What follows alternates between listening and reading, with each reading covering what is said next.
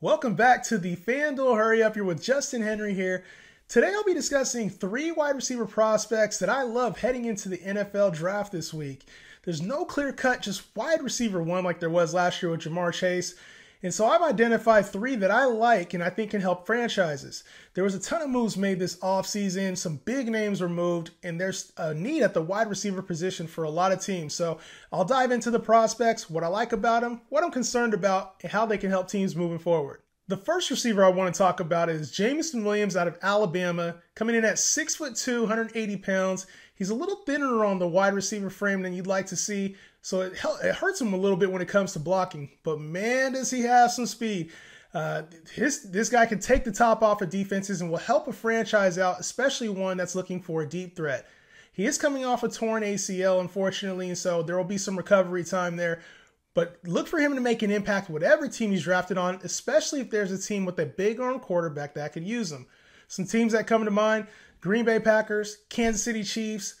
There was a lot of moves made this offseason, and Jameson Williams can help a team that needs a deep threat. So pairing him up with the big arm quarterback is probably the way to go. I expect him to be off the board in the first round. The next receiver I want to talk about is Drake London, coming out of USC, 6'4", 220 pounds, has that big body, that big frame that you want to see out of the wide receiver position.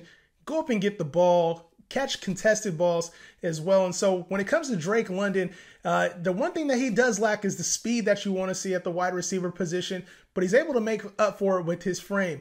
And so a team that could use a big body receiver would love to have Drake London, especially some of those teams that are young and developing and can use a nice safety valve for their young quarterbacks. When I look at potential fits for Drake London, I look at those teams in the middle of the first round that can use a safety valve, and I'm looking at the Washington Commanders and the Houston Texans there in the middle of the first as potential options for Drake London. The Commanders could use some help on the outside, obviously Terry McLaurin there, but could use another big body. And then as well as the Houston Texans, who could use a franchise wide receiver to build upon. So Drake London in the middle of the first seems to be a lock, and I can see him being a really good fit with some of those teams there. And the last receiver I want to talk about is Garrett Wilson out of Ohio State, coming in at 6 foot, 185 pounds. He's a little smaller than you want to see at the wide receiver position, but man, the dude can ball. And so his ability to get separation, make contested catches is what makes him a dynamic prospect that's probably going to go at the top of the first round somewhere. You love his ability to be able to make plays when needed and also make those tough 50-50 catches that a lot of receivers struggle to make.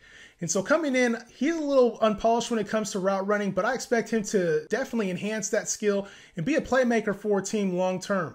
And when I'm looking at Garrett Wilson, I'm looking at him in the back end of that top 10, those teams like the Atlanta Falcons, the New York Jets, that need somebody to come in and just be an overall dynamic playmaker.